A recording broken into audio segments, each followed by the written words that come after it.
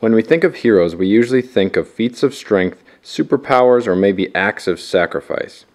American author Ernest Hemingway, however, uses a different set of qualities to define heroism, in essence creating a new hero archetype that has become known as the Hemingway Code Hero.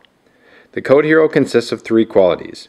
The hero experiences a moment of truth, shows grace under pressure in it, and is often destroyed but not defeated. These ideas are tied to a sport that fascinated Hemingway, bullfighting.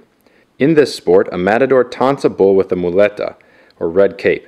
As the bull keeps charging, its blood pressure rises, causing it to come dangerously near to having a heart attack and falling over dead before the show is over.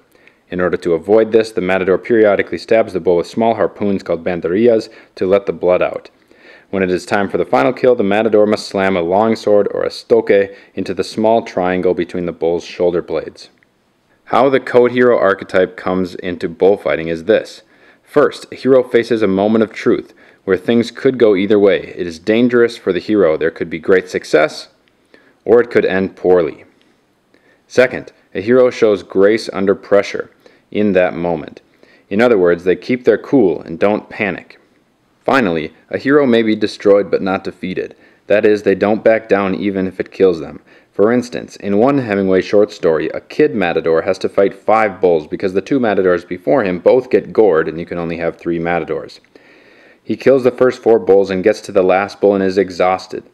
He kills the bull, pukes, and falls over. Although he survives, he is destroyed, but not defeated because he never quits, making him a Hemingway archetype hero.